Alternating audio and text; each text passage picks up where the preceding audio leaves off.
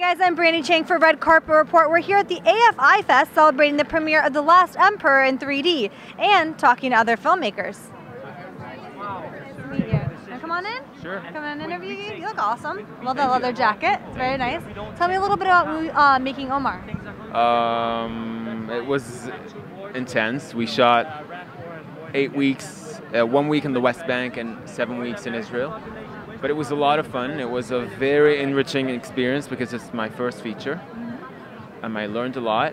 And I loved working with Hani and with Waleed. And I'm looking forward to work with them again. What were you most surprised about working on your first feature?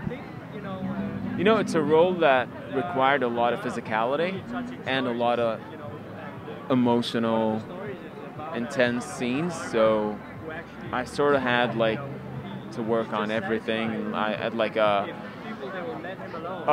2 month pre-shoot, so I had to run a lot and to do a lot of workout, and at the same time work on the script with the director. So that was intense, but I loved it.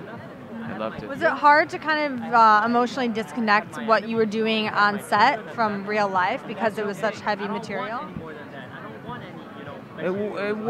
It was at some points. It was, but I managed to, isolate myself when I needed to. So, yeah. Congratulations. Thank you. Best of luck. All right, guys. Thanks so much for watching. If you like this video, hit like, and for more videos, subscribe, and leave me a comment below and let me know what is your favorite movie in 3D. I think mine's Toy Story. Yeah.